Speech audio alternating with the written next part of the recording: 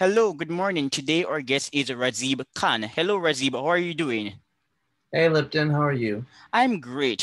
Razib, I've been reading your work for some time now. You wrote for Wind Review in the past. You have written for the Gene Literacy Project.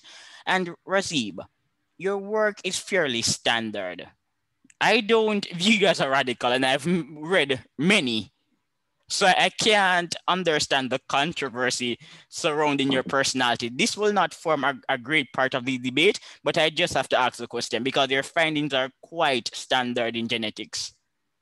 I think people try to present their work in a particular way to align with a, normative view or a hegemonic ideology, and I don't really do that. And so that's a problem because everyone is supposed to be on the same page, to be frank. Yes, all right then. So we're going to start with an article you wrote for an academic audience titled Consumer Genomics Will Change Your Life, Whether You Get Tested or Not. Why is this so? Basically, the issue here is consumer genomics is just part of the ecosystem of data that is going to be all around you as you proceed into the 21st century.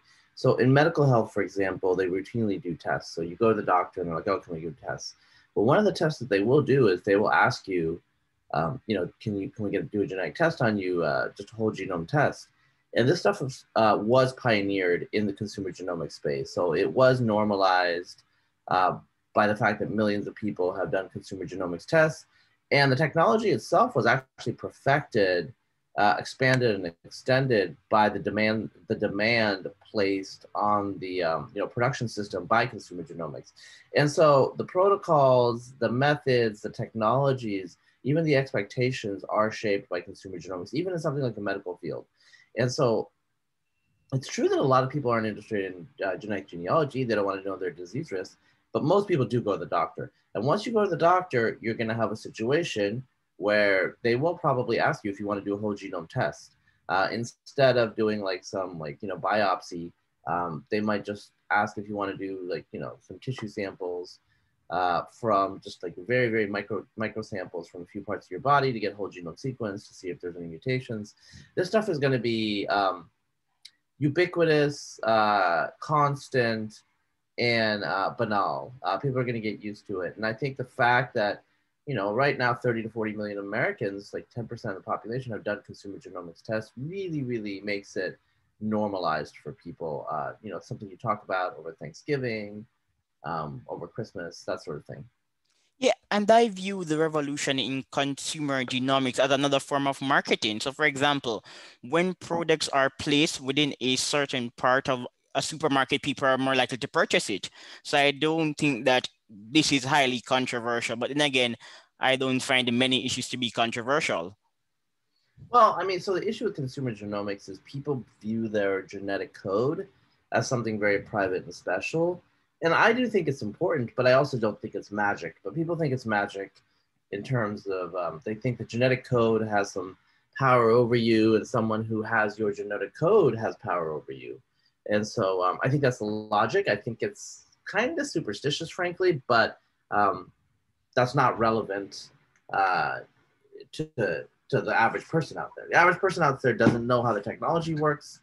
Yeah, they only see what's in the advertisements. They're only like know what their relatives tell them over Thanksgiving, and so I mean, obviously you're not mystified by it, but a lot of people are mystified by it, and so we're going to have a situation where the technology will expand into people's lives, but there's going to be controversy, resistance, confusion. There will be protocols related to privacy, access.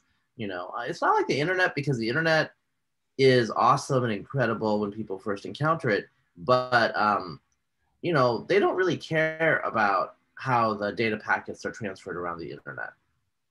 All they care about is the end result. So with consumer genomics, the end result is super important, whether you have a risk, who you're related to, but people also have an almost mystical, ontological, concern about the sequence, because the sequence is them.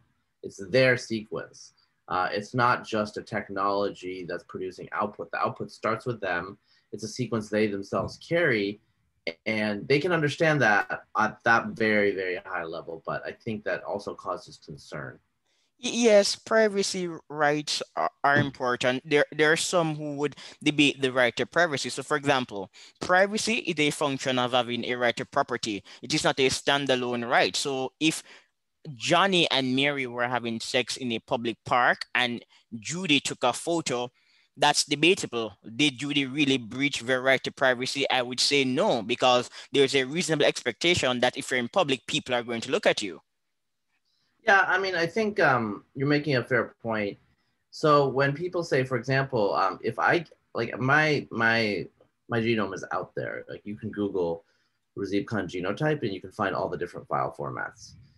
That means that half of my siblings' genome is out there. Literally half of my parents' genome is out there.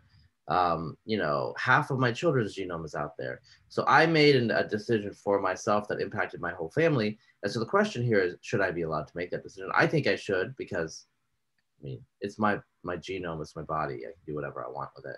But people have argued that you need to get consent from your extended family. That's an argument. I don't agree with it. But if your genome is just not about you. Also, just by looking at someone, you can tell a lot about them. So they obviously don't have, like you look at me, what part of the world I'm probably from. You can make all sorts of inferences about my genetics from that. Does that mean that you violated my privacy? No. These concepts come from human society, human construction, obviously, and so they're awkward fits on something natural like your genome. Exactly. And because medical research is advancing, genomics can assist us in longitudinal studies. So, for example, we now have data for the great grandparent, the grandparent, the parent, and the children. So, we can track how diseases progress or regress within a family for several years. Yeah. Yeah. So, one of the conundrums is people don't want to participate in a lot of these studies or do genomic sequencing because they don't feel like they get anything out of it and they're just giving up their sequence. But the issue is, as long as they don't give up their sequence, we're not going to get anything out of it. It's kind of a catch 22 where the more data we have, the more we can get out of it, but we can't get more out of it until we have more data, and people won't provide data until like they can be convinced. So some nations have like socialized centralized healthcare systems, and they're trying to give nudges to people. I think what might happen eventually is people might just be given monetary inducements, like, oh, we'll give you like $100 or $200 if you get your genome sequenced and put it in the national data bank or whatever, or in our regional data bank, something like that. I think that might induce enough people to get involved. And, a company like Facebook has a lot of data on your behavior, especially if you're a boomer, if you're older, because they still use Facebook. Um, I know that they can cross it if they wanted to with genetic data, if they could get that. We could get a lot of insights about the relationship to behavior or between behavior and genes just from all the data we have. Basically, what I'm saying is we have the technology. Do you want to execute it? Do you want to do the logistics? Do you want to go through the internal review boards academically, all these ethical concerns? That's a different question. All right, Razib, are you interested in microevolutionary processes? I am quite interested in understanding these processes, and I don't like to speculate. And Mm-hmm. one way to prevent me from speculating is genomics. We Mm-hmm. have data to track how poverty and the environment can impact genes. Yeah. So if you're talking about impact genes like epigenetics, is that what you're asking about? Yes, yes, that's one of the features I'm referring to. But more Okay. broadly, I'm saying because of the revolution in genomics, we can track the relationship we can track the relationship between genes and the environment over a longer period of time, and we don't need to speculate anymore. Yeah. So how we're going to do that is probably various types of epigenomic sequencing. I think, yeah, I'm not like totally up on the technology, but there's various ways to do methylome sequencing. So yeah, we're going to be able to do all this. What are we going to find? So in terms of epigenetics, um, Epigenetics is a really sexy field. The short answer is it has a non-trivial effect on your life course because it impacts gene expression, how the genes turn on or off in your body. It probably doesn't have any heritable impact. So there is a study from the Dutch famine that shows some intergenerational transmission of epigenetic effects. Uh, People that I talk to who work in epigenetics, who work in this area, they think that that's probably not going to be a replicable study. The study methodology was fine, but as you know, with the replication crisis, sometimes some stuff turns out to be statistically significant randomly. There's no real mechanism in humans. They know that the transmission could have worked, et cetera, et cetera. So there's probably no intergenerational transmission of characteristics epigenetically, but it affects things that happen in your life. So if you go through some sort of shock, like, you know, something like smoking can be a shock. So you can might see epigenetic marks of like stress that in your cells, maybe in your lungs due to smoking. So that's how you can see the effect of epigenetics over your lifetime. I think what will probably happen will be regular time course samplings. And I don't think they'll have to do that much tissue draw at all. The techniques are getting so good of just like getting it from, you know, minimal number of cells. And they're just going to sequence. And, you know, what they're going to be monitoring for is like, you know, what is there a change due to, like, maybe you have a cancer. I mean, it's unlikely with a small sequence that I think you're going to get it early. But, you know, they're probably going to use genomics as part of a broader suite of tools to track like what kind of, I think the term they would call is insults, what kind of things are happening in your life. Did you have like a huge infection that might have changed something? And that might not be sequencing related. But yeah, it's going to be part of a whole ecosystem of information. And genomics and epigenetics, these matter because they're kind of at the root of a lot of biochemical processes, as you know, right? Like in terms of like, okay, like how does the protein get generated? Well, you start with the DNA sequence. How does the tissue get differentiated? Well, you look at how the genes are being expressed. And so we're going to do downstream checking of like protein levels and biomarkers, but people are also going to check the genes. Yeah, exactly my point. And Razib, genetics, the revolution in genetics also has implications for historical research. So historians and economists often work together to quantify studies, but based on my survey of the data, many of these studies are speculative. So for example, I'm not saying that this study is speculative. I do believe that the research is up to par, but Nathan Nunn argues that there's a relationship between the slave trade and mistrust today in Africa. You know, in the sense that because of the slave trade, it made sense for one to be less trusting. That's the argument of Nathan Nunn. But with the revolution in genetics, we don't need to speculate anymore. And quantitative studies, they become secondary because we now have good data on genes. Mm-hmm. Well, so how would you, like, so what are you thinking about in particular in relation to the slave state trade and that study? Like, I have some Yeah. ideas, but Yes, tell me what you're thinking. Nathan Nunn already tested it, but I have a very interesting theory. So my theory is this. During the pre-colonial era in Africa and other parts of the world, countries that were more likely to reform their economies and appropriate technologies from other states are better off today.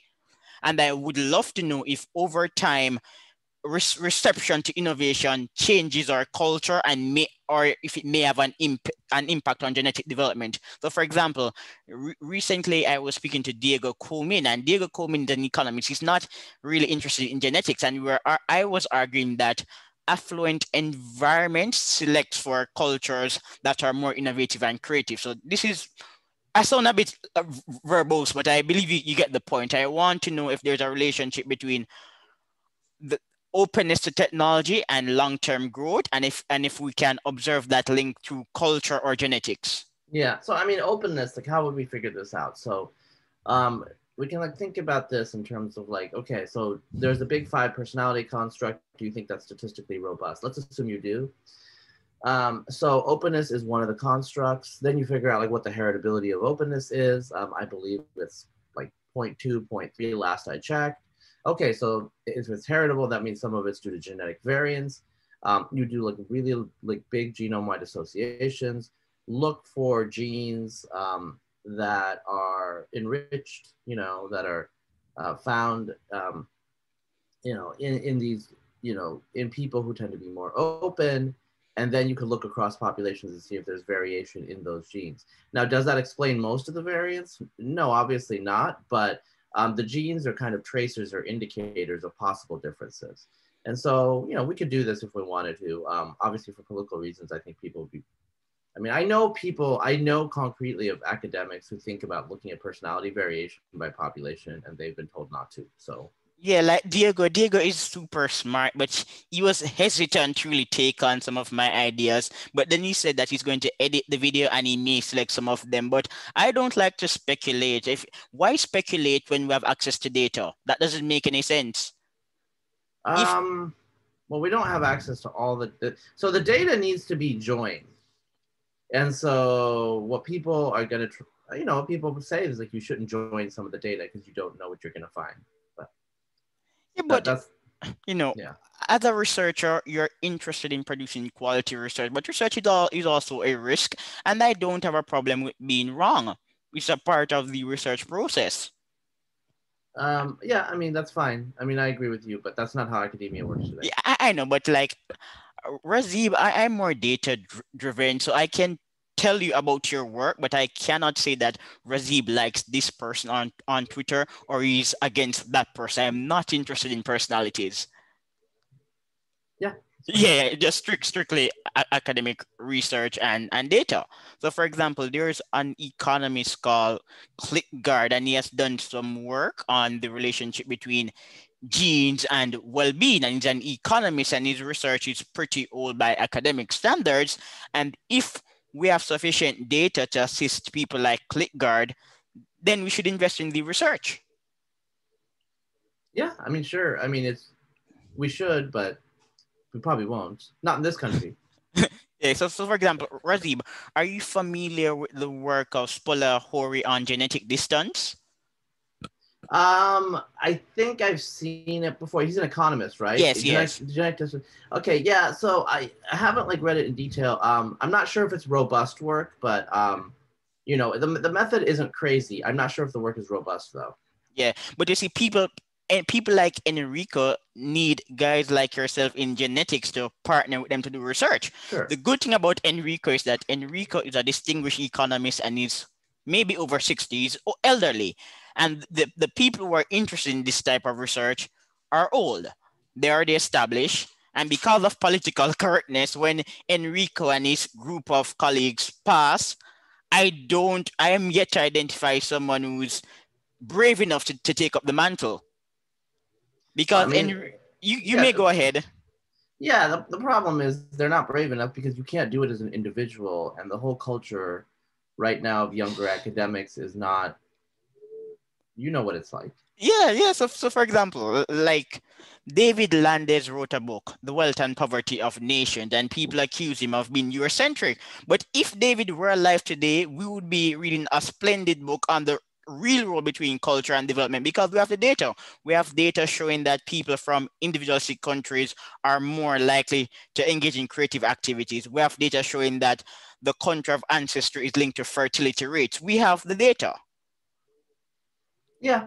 I mean, we have a lot of data, but that's again, just because we have the data doesn't mean people will execute because people are worried about the consequences of the data.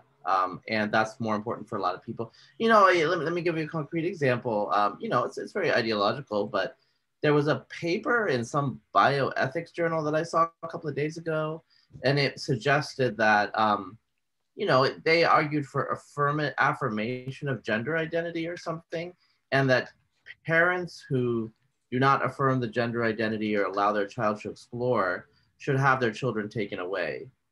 This paper was published to no protest because of ideological reasons. So people know what can be published because of ideological priors, and that's what they do because, what academics produce are papers, and you have to produce papers that can be published and won't get you censured by your peers. And the pressure to censure is strong. So, we have the data. We're not going to do it in this country. Yeah, So yeah, that's but just a fact. yeah, and you're right. But what's interesting is that many scientific journals are taking opinions that are not only politically correct but also inaccurate. So, for example, we do know that trans people, if they're given time, will eventually identify like their will eventually identify to their real sex. This is not made up research. Yeah, but I mean that's And yeah, and forcing children to affirm the opposite sex could harm them in the long term. yeah. I mean, I don't know much about this topic, but that sounds reasonable. And yes, it's very ideological. One reason I don't know much about this topic is I just don't believe anything that's published. To be frank. Yeah, yeah, and I think it's quite silly. I respect the right of people to choose, but a man can never become a woman. Mm. You can't change your sex. So, for example, I could never identify as an Indian, neither could I identify as a 75-year-old man. The law doesn't. Yes, you're laughing because I say 75. Yeah, people who don't like so I'm in my 20s, but for a long Lipton, age is just a number. Open yeah, your mind. yeah. But for a long time, Rosie, before my face was shown, it was assumed that I was a very old white man. Even when I wrote pieces in Jamaica, people assumed that I was old. I don't know Mhm. why. You have an old soul. Yeah, You know, like there was always signs that you were actually an old person on the inside, you know, and you just had to kind of like awaken to it. And you've had some issues with people erasing your old identity because of your external presentation. so eloquently said. But Razib, on a serious note, about what? Maybe 2 years ago, 3 years ago or more, I read an article in the Project Syndicate lamenting the decline of scientific innovations. And recently, I read an article by a German academic, and he was arguing that it's becoming harder to find innovations. Do you have an issue on the topic? Why is science not progressing? So I think there's two issues, two broad issues. One is structural to science or structural to the world. Um, so I don't know. I mean, obviously, you know, SpaceX and Virgin and these companies are doing great things, but there's obviously a limitation in physics in terms of how much bang for the buck we can get in terms of engineering on the margin with, like, say, density of the atmosphere. That's not changing, right? We can't magically create anti-gravity, at least to our knowledge, we can't. And so there are some physical limits to what we can do with some types of physical science, and I think we're pushing up against it. Um, you know, we know this with, you know, with Moore's law, it's been improving, you know, the computer engineers have been improving computers using multiple different techniques, not one technique, because they run up against limits, right? So I think that that's a thing, and that's not always an issue though. So the other issue is the institution of modern science, which has become institutionalized over the last century. And it's gotten some really, really messed up incentives in terms of how the funding works, in terms of funding cycles, in terms of who's promoted, in terms of the overall culture. And it's slowly and fast over various times, I think, gotten worse. So there's a selection effect of who stays in academic science, the culture, how it shifts, the importance of group norms, also the funding. So as you know, you have an area of research, and you have a bunch of researchers in that area, and they're applying for grants, and the people evaluating those grants are the researchers in that area. And so, okay, everybody in that area has a particular idea of what the truth probably is and what they're pushing towards, and so they're going to fund those grants. And out of the box ideas, yeah, they might fund one here or there, but in general, it's going to be a problem. And so if you're applying for a grant, you want to get the money so you can pay your mortgage and you can fund your laboratory.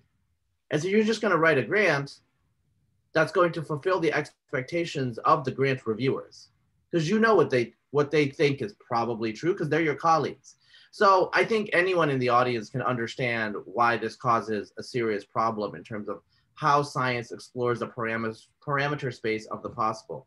Now, I'm saying this in an abstract way, but I think the most concrete cases have to do with cancer research. where there's been a lot of reporting, and I've heard that this is true. There are particular avenues of advancement in cancer research that continue to get funded, which seem to return no results. But the reason they continue to get funded is everybody in that area is reviewing everybody else's grants, and all of the labs are invested in a particular question and answer. So one can imagine, like, the sociology of science is now resulting in a lot of waste, less boldness, less out of the box thinking, and basically they're just collecting rents within the institution. So they're doing the same experiments over and over again, not getting the results, but they don't get the feedback of not getting their grant approved because, well, I mean, they're helping each other, they're scratching each other's backs. Right? So I mean, I think that's a dynamic. I mean, this is a small part of academic science. There's all sorts of other things like relating to what the journals mean and how many publications academics have to publish. I mean, a lot of people, they just need lines on their CV. I mean, that's a term, as you probably know, lines on your CV, but that's not what science should be. No. Science should be results, should be advancement.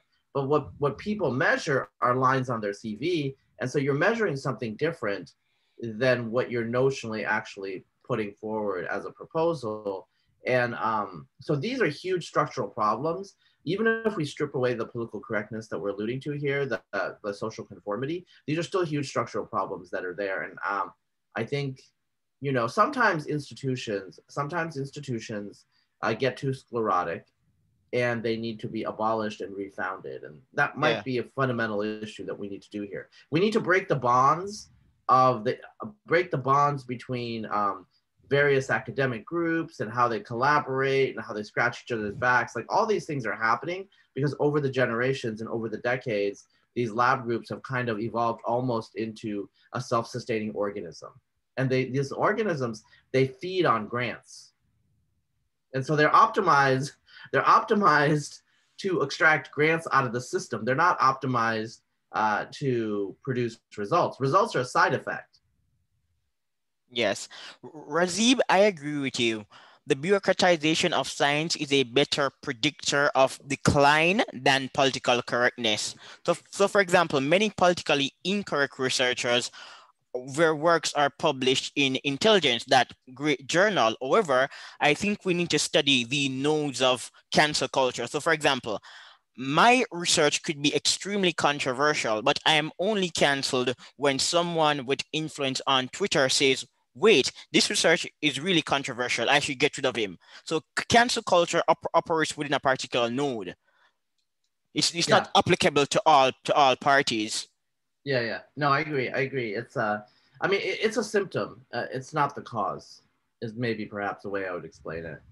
I mean, it would not be relevant in a healthy academic ecosystem. People would denounce each other all the time, but that's fine. They have strong disagreements. It's not like that didn't happen in the past. Like, think about, like, you know, the conflicts between Newton and Hooke, and, you know, academic rivalries can get quite nasty. R.A. Fisher and Sewell Wright, well, mostly Fisher, they didn't really get along by the end of their life, you know? Yes, and cancel culture is not new to our era. We all can write and talk about medieval cancel culture. The difference between medieval cancel culture and cancel culture in our era is that cancel culture in the past was more contentious and political. So today you can be canceled for saying a man can never be a woman, a very tedious opinion. Yeah. Whereas in the past, the political import of canceling someone was really serious. Yeah. And I mean, like, in terms of, like, their life was in danger, but I mean, to not have you're a young man. I mean, I don't know your life situation, but if you're like a 50-year-old researcher and you have a whole community and you have a family and you have all these obligations, are you going to take a risk to become unpersoned? You know, no, they're not going to do that. So, no, and then money really matters. So, for example, libertarians have studied the relationship between rent seeking and grant funding. So, so you're correct. Many researchers are investing in what I call institutional protectionism, in the sense that a view that's politically diplomatic and expressed by other researchers is invested and receives funding at the expense of other research. So there's a crowding out effect in research and science more broadly. Yeah, yeah, no. So I think like the allocation problem is a serious consideration. No, so here's an issue that so Matthew Iglesias brought to my attention the issue that so I'm on the right, so I hadn't think about this. Liberal elites are captured by by the professional classes. The professional classes are liberal. So why is there like a debate whether Stephen Breyer should retire and not be replaced by Biden when the Senate is under Democratic control? Politically, it's just a no brainer, correct? But culturally, Iglesias's argument is lawyers have their own norms aside from politics, and they want to elevate the status of their own profession, and they have professional norms. So that interferes with the political calculus. Conservatives don't have the problem because there's very few conservative lawyers. There's not much of a conservative legal establishment, and their goal is just to appoint conservatives, right? Okay, so that's a general insight. So let's say you're a politician, you want to reform science. Who do you talk to about reforming science? Scientists. Yes. What are they going to say? There's no problem. They're going to ask for more money. Yeah, they're going to ask more money. Let's extend the system. Let's build new institutes. So fundamentally, the issue here is we have a culture of specialists who are invested in the system, and they should be. That's their rational interest. So how are the politicians going to get around this? You need some courage, you need some boldness, and I mean nobody is interested enough in this topic to do that. Like I can imagine perhaps like a state, like maybe a Republican state like Texas, perhaps someday in the future, just saying enough with this system. We're going to do something different and just dissolve. I mean, this is a dream, but I mean this is possible. Dissolve the the University of Texas system, and recreate academia from the ground up in a different way. Now, institutions evolve. This is not going to be like a perfect system forever, but my point, and I think you agree with me, is we need to break the current bonds and the current sclerosis, and almost anything else, restarting and rebooting would be better. It's like rebooting a computer. Yes, the computer will eventually get, bloated, and you'll need to reboot it and whatnot. I mean, this is not as true today with operating systems, but you get my point. Sometimes you just need to reboot the system and have a clean slate. And so I think it would be useful if a state like Texas tried that and see how it worked. Let's talk about climate change. Climate scientists are the major beneficiaries of research in some cases. But let me tell you what we do know about climate change based on my analysis of the data. The climate is always changing. With or without us, the climate will change, and the effects of climate change are not uniform. Unfortunately, CO2 has a well-documented fertilization effect. We also have enough data and research tracking how humans have adapted to climate change over the years. So smart researchers should actually be saying, if we are serious about tackling the threat of climate change, these policies are better than X policies based on historical research. We really should not be promoting the hysteria of people like Greta Thunberg. But instead, we're only getting hysteria. Yeah, well, so in terms of climate change, I'm going to be entirely frank. I haven't tracked this issue since the early 1990s, probably before you were born. I used to be super into it when I was a kid, and obviously I've gotten into genetics and other issues. And as you know, when you get immersed in a scientific field, sometimes you can lose touch with other areas. And so in the next couple of years, I will be catching myself up because people keep asking me my opinion, and I'm going to be entirely frank. I don't have an informed opinion because I just haven't kept track of it. As you know, I've had to deal with controversies on my own. I have to keep up on the literature in my own area. And so I don't have a strong scientifically informed opinion about climate change and climate science and what's going on in that field. I will say in the general schema, I think we need to think a lot of cost versus benefit. Exactly. And I don't think that people think in that way enough. And, so let me give you an example where people don't think like in terms of like adaptations. People talk about how my family's from Bangladesh. People talk about how, Bangladesh is going to get totally destroyed by climate change because it's going to lose like 10 to 20% of its land area in the next couple of centuries. Okay, that's fine. Let's just stipulate that. Because of the low. low sea levels. The issue right now is 75% of people in Bangladesh today are rural residents, mostly subsistence farmers. Do we presume that in 100 years, Bangladeshis will be mostly subsistence farmers? Like, we can imagine a situation where they're mostly urban, they mostly work in, like, you know, manufacturing and service in 100 years.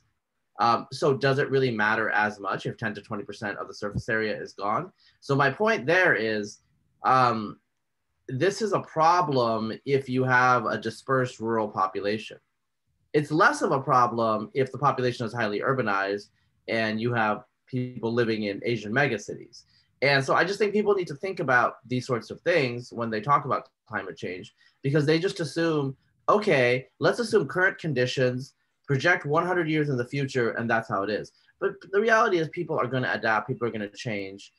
Here in the United States, I know for a fact that in Oregon's Willamette Valley, they're looking at grapes, at varietals that are more adapted for Northern California, for Napa. And Napa is looking at varietals that have traditionally been adapted for Southern California, the San Juan Valley. And so everything is shifting north. Now, probably it's not feasible to grow wine in the San Juan Valley in the near future, right? That's just a thing that's going to happen. You know, I did my graduate work at UC Davis, and there's a water institute there, and they talked about like how California will need to adapt in the near future.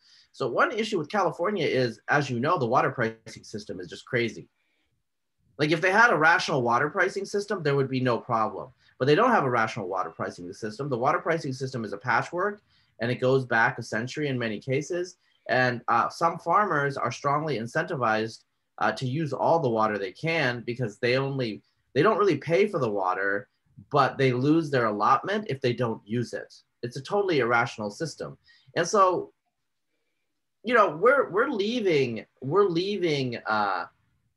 abilities to adapt and innovate and handle this situation on the table because of our inability to think rationally in terms of cost versus benefit. Now, ultimately, I think we probably will adapt.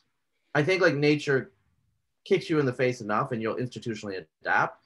But, you know, I think what people should be doing in California right now, for example, you know, I don't like, this is not my like highly informed view, okay, just to be clear here, but they should just be like, you know, allowing the development in the urban areas, create vertically, move some of these people away from, you know, living on top of hills.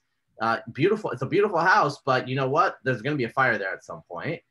So one, the fire threat would be reduced if people pack themselves into the cities. And we know California has issues with not allowing density because of the land use laws, which are, you know, basically it's NIMBYism, but they use environmental regulations to enforce NIMBYism. Water should be rationally priced. So this way, you know, nobody would have a problem because the people that need the water would pay for the water. The almond growers should not like be paying like 1% as much as the city of San Francisco. Well, San Francisco actually has a good deal. So, you know, like the different jurisdictions, they have different sources of water based on like, you know, earlier contracts and stuff like that. So the whole system is a patchwork. It's totally irrational. And that's why we have issues with water and fire in California. You know, if you're a wealthy person and you decide to build your house on top of a beautiful hill, I mean, like, and then you expect the state to send a helicopter with flame retardant to prevent the fire from burning down your beautiful house. I mean, that's a risk you take. Like, you don't have to be a rocket scientist to realize building in a very dry area on top of the hill is basically telling the fire to burn your house down at least once every 10 years, you know? And so anyway, I just went on a rant. I lived in California, so I've thought a little bit about some of these things, and I've talked to people, and this is just a lot of this is just human created irrationality. Exactly. And Razib, the review of geophysics in 2019 made a bold statement. Climate pessimism and climate optimism are both off target. And based on what we do know, there may not be a strong correlation between rapid climate change and mass extinctions. We also do know that global warming historically has been linked to biodiversity, and there's a stronger correlation between warming and economic growth than cooling and growth. So the climate will always change. The climate is changing, but if it must change, we should prefer global warming to global cooling. Yeah, I need to think about that because I mean biodiversity is not always good, man. Like You're right. mosquitoes Exactly. and pathogens. It's not good for us. It's good. It's good. It's good for the diversity indices, right? So for example, as you know, tropical areas are subject to a greater pathogen load for various reasons. And so as the tropical areas expand, as the subtropics expand, it's just something humans are going to deal with. Um, and so I mean, again, there's trade-offs, there's cost versus benefit. We need to think about it rationally. That's all. I'm not a doomsayer, but neither am I. I would say that my position is You're a that we need to realist. we need to adapt. That's just we're gonna adapt or we're not going to adapt. I think if you want me to put my money on it, I think we will adapt. But I think there is a chance that I mean, it's like a financial crisis. Like I think there's going to be a financial crisis in this country due to debt fueled spending. Um, but I mean, obviously, we could avert it if we choose to. So, do we choose to do certain things or not? I mean, do we? With the California, it could fix a lot of its problems. Do they choose to? That's up to them. Miami will probably be exposed to more hurricanes. But I mean, we know how to build. Like like Tokyo is exposed to hurricanes and earthquakes. That doesn't mean that people say that they should not live in Tokyo. It just means that you need to build in a certain way that's in keeping. Now there are issues. Like I live in Texas. There are issues in Texas where people choose to live in flood-prone areas, and the houses are frankly not super robust a lot of the time, and that's a choice that they make. It's not. I mean, so they lost. I know people who've lost their houses in Houston from the floods a couple of years ago, but the houses are so much cheaper than in California. They're so much cheaper than a lot of other parts of the country. So this is like, I mean, I don't want to be harsh about it, but you took a risk and it didn't work out, and that's life in a Yeah, way. that's life. So, So so for example, Razib, let me give something that's directly related to what we're doing now. I'm a YouTuber. I submit an email. The person may say yes or you may say no. I may submit 20 emails and I get one response. Personally, that's not a problem because usually, if you're a smart person, you're going to submit several emails. So if 20 people say no, two may respond. And if two respond in 1 week or 1 day, you may do two interviews. But most people don't think rationally. yeah. I mean, people. I mean, the issue is like with rationality is you need to step back and evaluate the ups and the downs, and we're not. A lot of us are not designed that way. Like that's evolution because I do think it is a fact that we are evolved in a certain context, social context, and if we're taken out of that, we need to be trained, and we're not trained. We're not trained to evaluate rationally, and some of this could be just be cultural. I mean, some of it's dispositional. Like people have said, that I'm a little bloodless, a little like I lack the soul. So in a way, I'm probably better equipped to evaluate certain things just because I lack something that other people have. But other people could, they could be trained to be like me. I think. In certain contexts, you don't have to be like me all the time. I'm just trying to say that like it's possible. So, for example, I'm an atheist. If I tell a Muslim person from certain countries that I'm an atheist, they kind of get really uncomfortable because they're not conditioned to be comfortable around people who will admit that to their face because they think it's such an offensive thing. Yeah. It's like saying that I copulate with my sister. They can't like handle it. But that's a cultural thing. In the United States, it's not as much of an issue, obviously. And so, we can change in terms of how we evaluate things. But I think that has to do with change from top. I think our leaders are pretty venal. They lack virtue. I think they're pretty corrupt. And I think it cuts across a lot of our elite, unfortunately. I'm not very optimistic for that reason. Yeah, well, people say that you are cold, but I think I'm a colder person. Yeah. I mean, definitely get that feeling, man. Yeah, I'm really harsh. I'm really harsh. Is it all the jerk chicken? Yeah, well, no, it's not because of Jamaican jerk chicken, but Jamaican jerk chicken is really good. Okay. And what's interesting is that I'm from a normal family. So my parents value success. They're hardworking people. They didn't attend a fancy university. They went to high school and maybe they didn't get all of their qualifications. But even at 6, I was very harsh and cold. And I'm not Mhm. from a very rich part of Jamaica. So in many cases, I am an anomaly. Yeah, yeah, yeah. And so, I mean, maybe you should adopt the same name as Jonathan Anomaly. Yeah, I actually know him.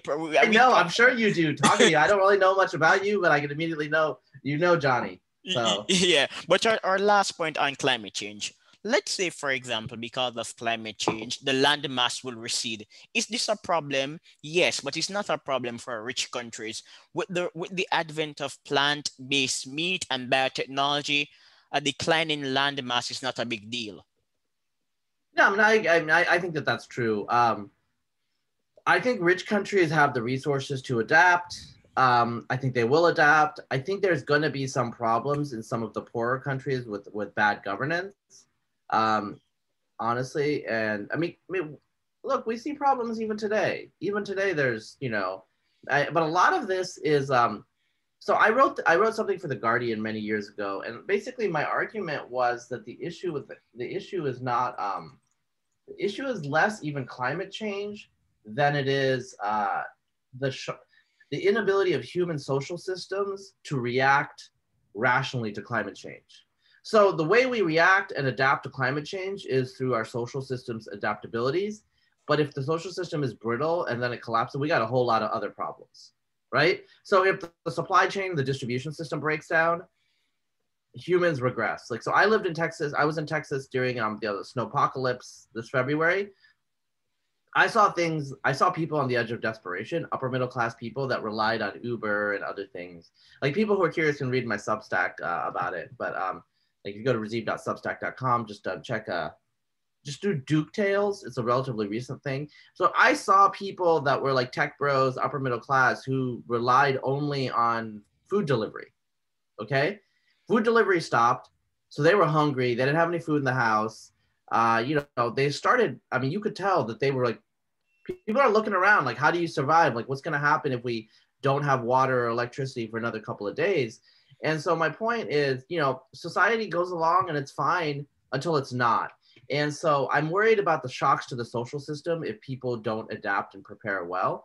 And if people like kept their heads, if they kept their heads, they would be fine, but they're not going to keep their heads. Okay? They're going to start burning stuff down. They're going to start like doing crazy things. And once it goes down that road, there's a feedback loop. Yes, it's just like with the issue of COVID. My take on COVID is quite clear. Pandemics for a long time were persistent because of modern technology. They became an anomaly. COVID will be around for a period of time. We need to accept that and move on. I don't have time for hysteria. That's fair. That's Yeah, fair. I'm not going to lose sleep because of COVID. It doesn't make sense. And people die, and that's unfortunate, but in the grand scheme of life, people will die. It's just a part of life for people to die. Mm-hmm. And so I'm Well, sorry. well, to be fair, do you have children? No, I don't have children. You Okay, I have don't think kids. I don't th- I don't think you'll say it in exactly that way once you have children. Because when you think of your children dying, you're not going to think of grand schemes. Yeah, so I Okay. don't have kids. Do you have kids? Yeah, I'm just saying that having a child is the biggest transition in a human's life, and a lot of people don't make that transition today. So that's a whole sociological. That's a different Yeah, conversation. yeah. And I haven't thought about it in detail, but I'm just there saying are that. also genetic implications to having children. Yeah, Yeah, there but are. I don't have kids. That you Yeah. know of. Yes, repeat. That you know of. Oh, I don't have kids that I know of. Okay, I don't have Yeah. them Okay. yet. Yeah, but I've looked. I can't. Okay, if I were to have children, what would they be like? That's a story for another time. Yeah, yeah. No, I'm just pointing out that it's easy to be cold and analytical and rational before you have children. You know, Yes. because you're outside. It's like you're outside of. I mean, I'm gonna be entirely frank. In a way, you're not fully. You don't need to be fully integrated into human society. You know, because you don't. You're gonna end. You're gonna end someday. Okay, but once you have children, you will die, but part of you will continue. Okay, and so now your time horizon is like you're Yeah, looking into the longer. future. Yeah, you're looking into the future, and it's not as cold for you because you can't be as cold and calculating because it's not just about you, because you yourself can be cold and calculating for you, but when you have a child, we'll see. Some people probably still are cold and calculating, but I think like it changes. I mean, we know it changes men hormonally, Yeah, you but know. Rena, Radib, you're giving me an idea. Maybe I should have children. I don't like stupid people. I like cold and calculating people. So maybe if I have children, they can spread my message. If I've you never. can't if you can't proselytize, procreate. Yeah, you're so. I am in the business of evangelizing, but if I were to have kids, then I would never die. Yep.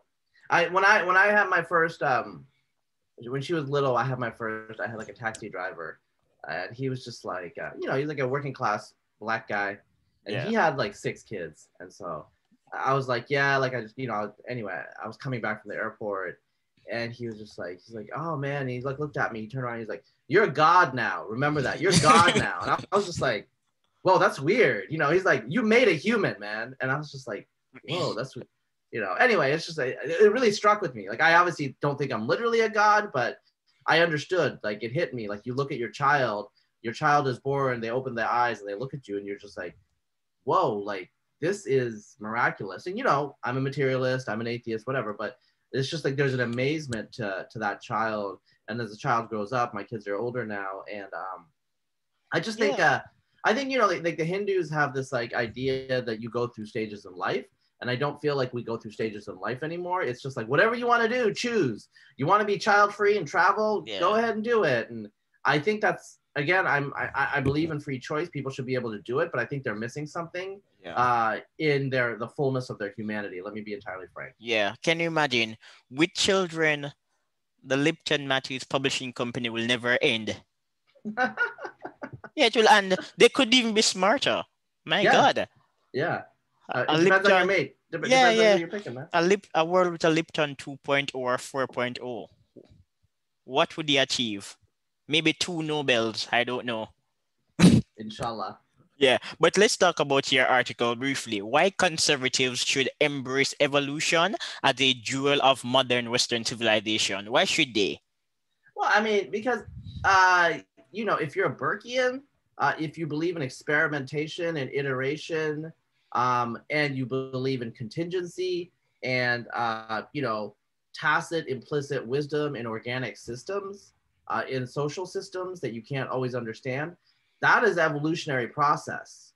Okay, so it's the same thing, just on a biological time scale. Now, ultimately, do I think that if you're a creationist, do I think that that means that you can't, think about policy in a rational way? No, not necessarily. But there's a couple of things that were going on and why I wrote that. The Federalist published something that was kind of creationisty, although I talked to the author and he himself was not very creationist, so it was kind of titled in a weird way. But in the United States, evangelicals have traditionally been creationists. It's a big culture war thing. I just think they need to give it up because one, no one cares. Yes, Two, exactly. they're losing. Three, it allows conservatives to be tarred and brushed as like anti-intellectual nothings. It's not good for our brand. And so we're losing people on the margin, on the edge, who might be open to our message. I'm not saying that you have to be an atheist materialist. I'm not saying that at all. But I'm saying that evolutionary science and evolutionary biology is a pretty robust field. And I'm not religious, obviously, but you can believe in God and how it, whatever. All I'm trying to say is the science itself is pretty straightforward, and it's actually arguably cognizant with a lot of insights from conservatism and social conservatism. In terms of you don't know. I mean, functional adaptation is adapting to systems, and it is accruing wisdom over millions of years. Okay, like I mean, yeah, we could redesign a giraffe or something like that, but there's probably lots of things we're gonna miss. Like you can think of it from a Burkean perspective, a Hayekian perspective, but evolution is about experimentation. It's about little experiments and then learning from your experiments. It's not about like top-down rational planning. And so, I mean, what could be more in alignment with American conservative thought, at least like today, than this sort of process. So we can learn a lot from it. And like now, with like all this gender stuff and social constructionism, there's whole fields of biology that are talking about sex Yeah. differences. Now, Conservatives yeah. conservatives like spontaneous order, and you're saying that spontaneous order is parallel with evolution. Very simple argument, quite lucid, nothing to blow the brain.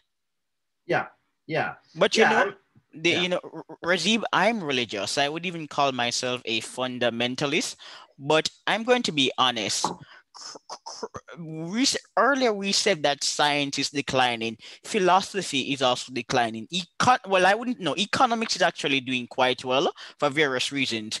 Economics is still the old nerdy field. So when economists publish studies that are really, as some would say, based, they don't get much backlash because it's just economics. People rarely make the link between economics and genetics and culture.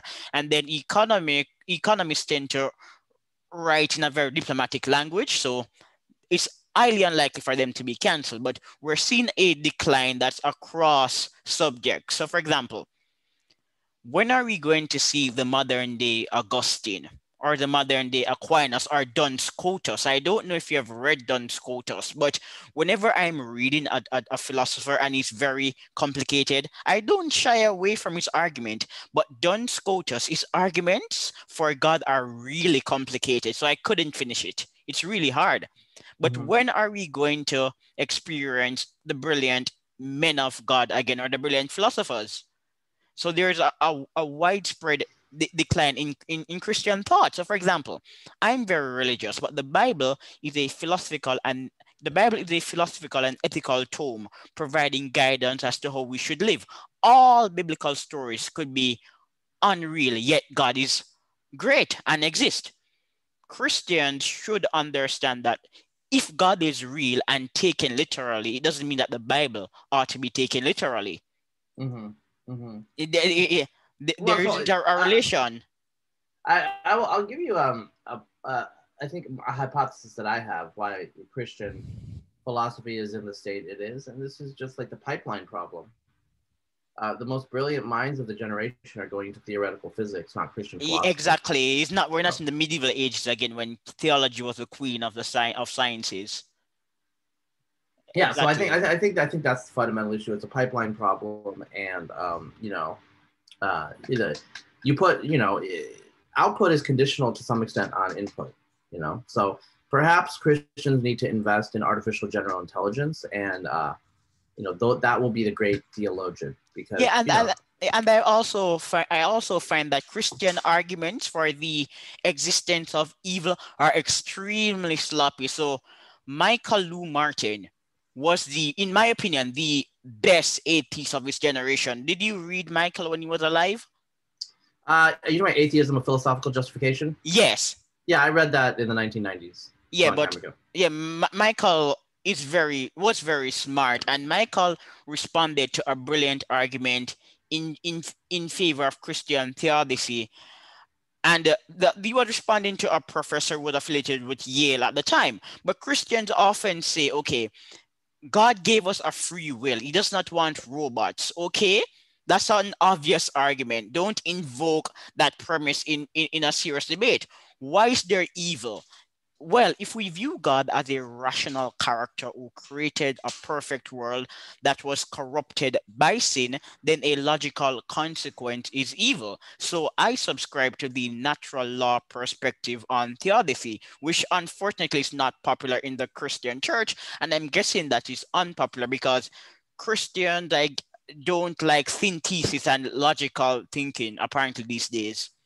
It's Well, quite. I think if you're talking about American Christianity in particular, it's yeah, I mean, American Christianity, radical Protestantism, and this is like totally off. I think there's a serious, like, speaking as a non-religious person, I think 1519 was a problem insofar as it opened the door to a radical individualism that kind of dissolved a lot of the bonds of the institutional structure of the Christian church in the Protestant world. And you had like this extreme populism that kicked in, and instead of like the doctors of the church guiding the people, the people are pushing the doctrines of the church. I mean, there are no doctrines. There are no real doctrines of the church in Protestantism. Razib, you are right. The Protestant Revolution promoted individualism. As a libertarian, I am individualistic, and I've also observed a link between individualism and social outcomes like innovation. But the Protestant Revolution was anti-philosophical and anti-rational. It was. Yeah. Protestants encourage a childlike form of analytical worship. Yeah. We need. I mean, I will be. I don't want the comments to come in. Like there are like sophisticated Reformed theologians, but that's a minority view. It's a minority view. The reality is the way Protestantism has trended in the United States, in particular, is more towards emotion. Exactly. Almost like a consumer. You know, I was thinking. They're burning churches in Canada, and I was thinking like, well, I mean, you know, I know you're offended by them burning churches, but like, you know, in this country, in the United States, you have churches that are storefronts in you know, plazas and little mini malls and stuff like that, and it's just like, you know, what kind of religion is that you've debased yourself to be just another consumer good provided in a mini mall, you know? And so what is that? That's because there is no guidance from on high, and you know, American Protestantism has now devolved down to a consumer want. Because remember, not you, because you're a smart guy, and I went on your blog and I recognize that you have been reading some of the big names in Christian history and theology. So you read Philip Jenkins' book. So obviously you are aware that for a long time the church preserved Greco-Roman knowledge. The medieval church believed in natural law and the principle of cause and effect. Even in antiquity, it was taught that natural philosophy was the handmaiden of religion. Religion and science are compatible. That was the belief in Christendom for a long time. But the Protestant Reformation forced Christians to view the Bible as a literal text. So there were even medieval philosophers who would say, if we're to understand the Bible, we should also read natural philosophy and gain insight into God's creation, physically, that is. But with the Protestant Reformation, Christianity became fundamentalist. So God created the world, he separated the sea, and it was fundamental. It was no longer metaphorical or scientific. Mm-hmm. So today, Protestants are quite emotional. So for example, the atheist argues God is a genocide. The Protestant are, well, I cannot even fashion a response that's coherent. But maybe the typical response is that, oh, you're taking the Bible out of context, or there's a difference between the Old Testament and the New Testament. The Old Testament represents the God of law. The New Testament represents the God of grace. When the Christian could simply say, look, well, this is my own view and response. I'm a biblical realist. God is perfect, but sin corrupted the world, and then the effect of sin is a genocide. And even though God is perfect, he's a rational character. And the God of the Bible loves us, but he doesn't love us equally. Some are loved and others are favored. Therefore, if people A, who represent the infidels, if they're against God's word, then it makes sense to kill them. I may sound harsh, but this is a logical response. It could make sense to kill them, even their children and babies. Why? What? No, and seriously, why would you allow the women and children to survive? Women socialize children.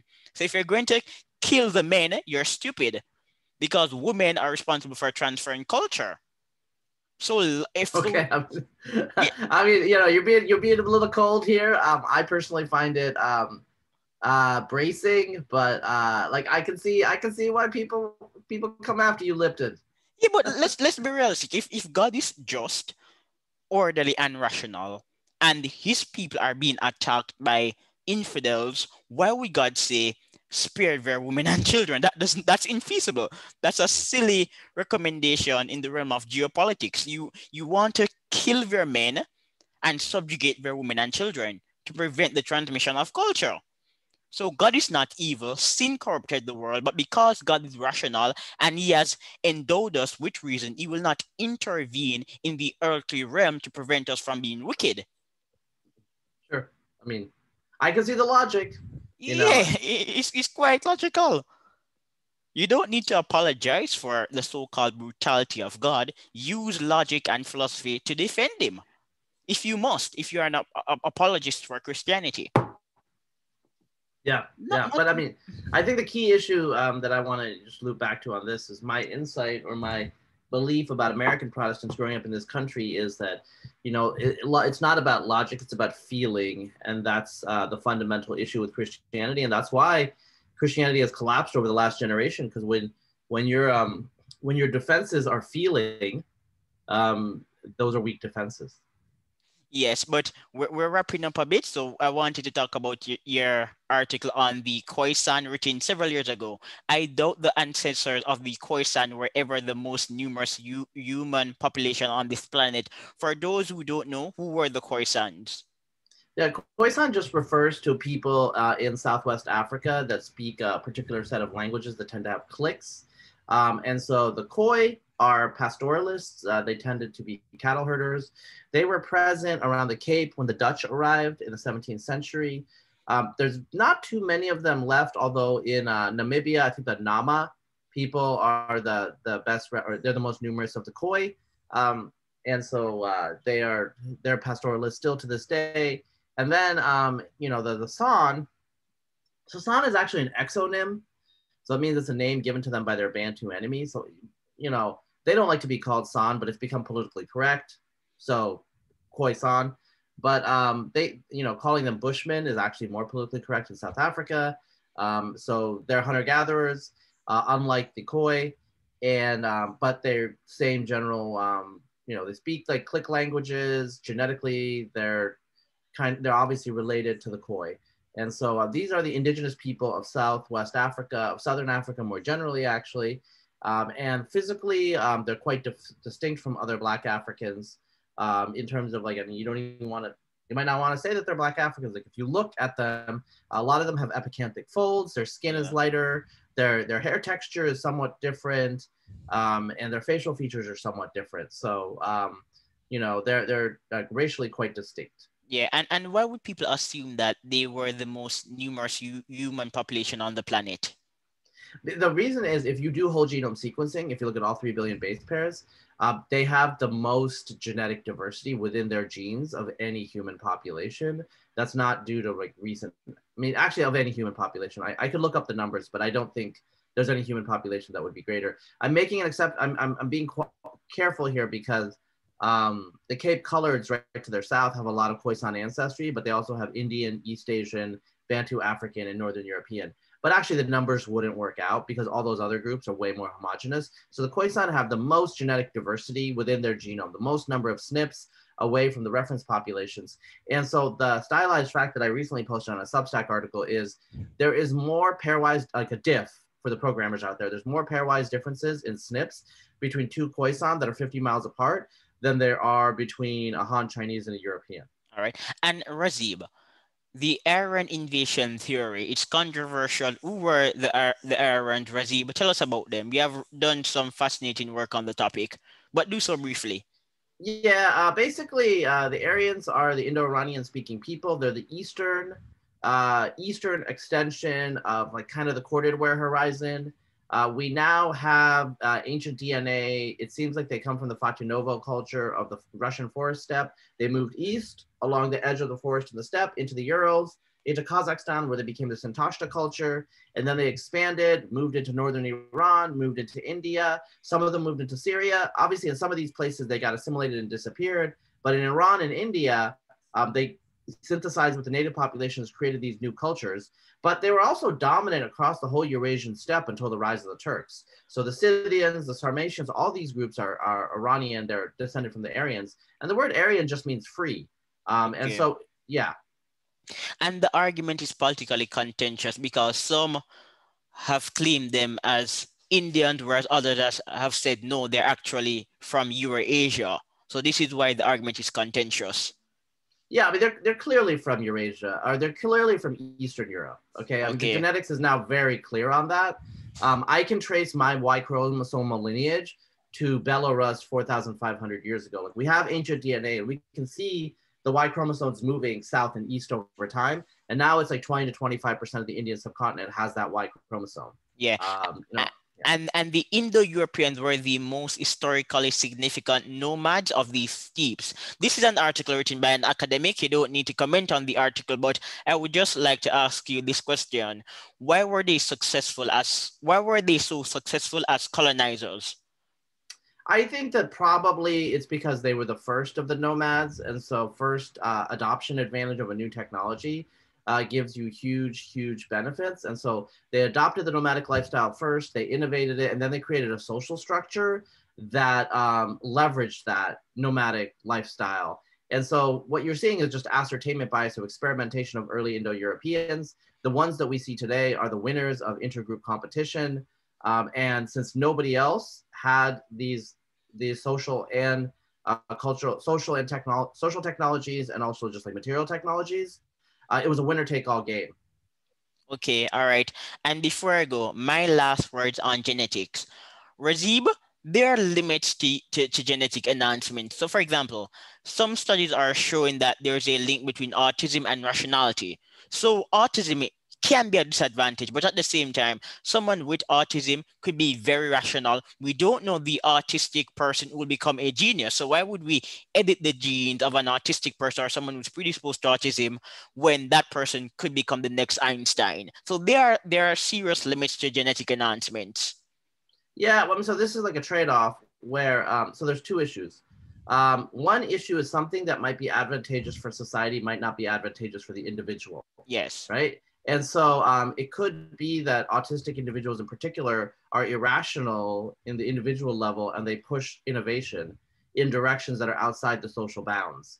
And that helps society as a whole, even though they don't capture all of these positive externalities or spillover effects, okay? So that's a problem. The other problem is just on the individual scale. As you said, there could be trade-offs. Like there is some evidence actually for higher IQ individuals correlating risk of schizophrenia genes along with creativity.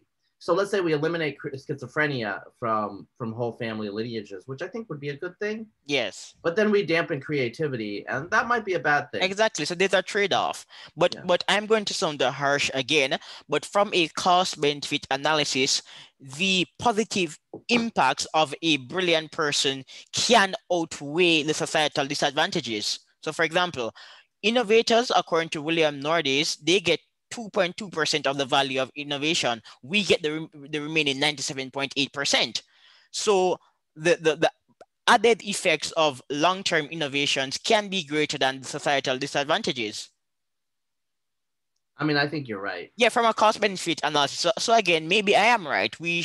There are limits to genetic enhancements. I'm not saying that we shouldn't edit genes, but the cost of losing innovations could be so great that maybe we should allow people to be born as artists. Yeah, I mean, this is portfolio diversity. Yeah.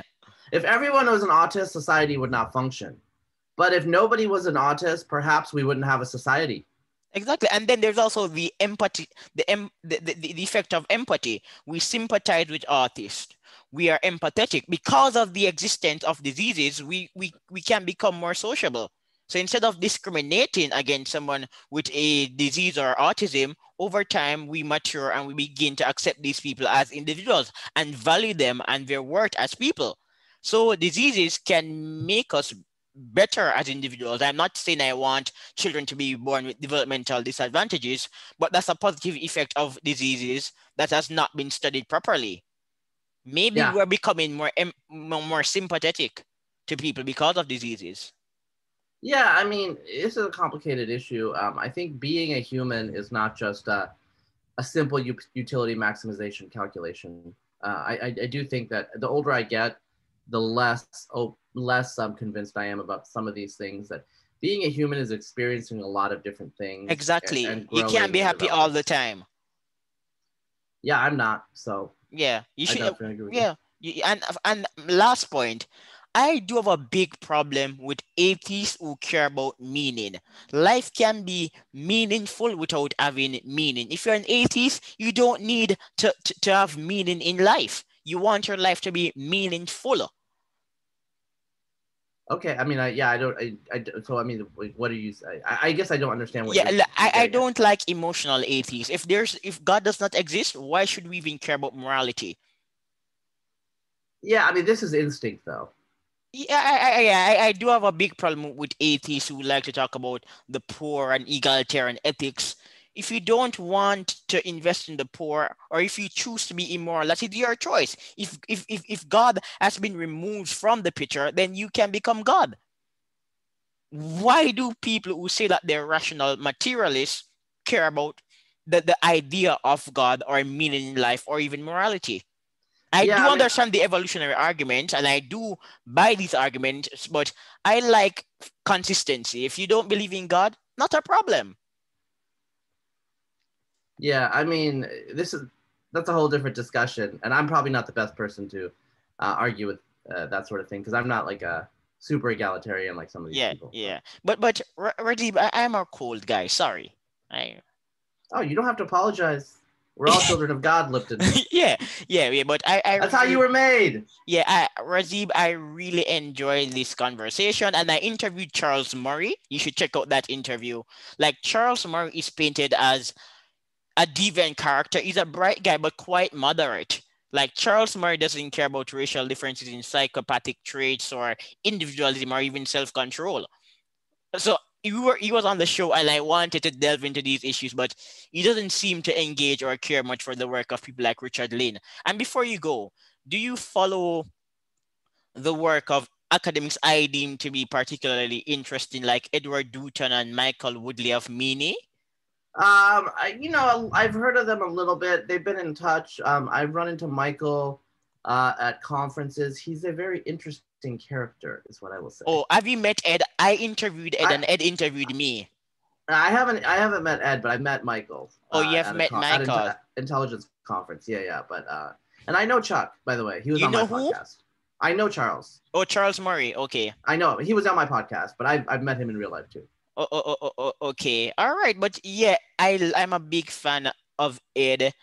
I think he's really productive. And what's interesting about Ed is that Ed has a PhD in theology, and many of the new interesting researchers are outside of science because mainstream scientists are getting really boring. But I'm fond of dissident research. So David Becker, Richard Lane, I follow all of them closely. And what's the name of your podcast? Brown Shirts? No, it's it's Razib Khan's unsupervised learning. So if you just type it into Google, it's Okay. exactly my Yeah, I am podcast will more come of up. a reader than a podcast person. But yeah, and I also have the benefit of obscurity. When you're not famous like me, you can talk about anything at all. Hey, you better watch it because you keep talking about things and you're gonna get famous. Enough people are not listening to me, so I can continue to be radical. For now. Just wait 10 years, my friend. Okay, all right. God has a plan for you. All right then, but it's a pleasure to speak to you, Razib. All right, Take bye. care. Take care, Yeah. man.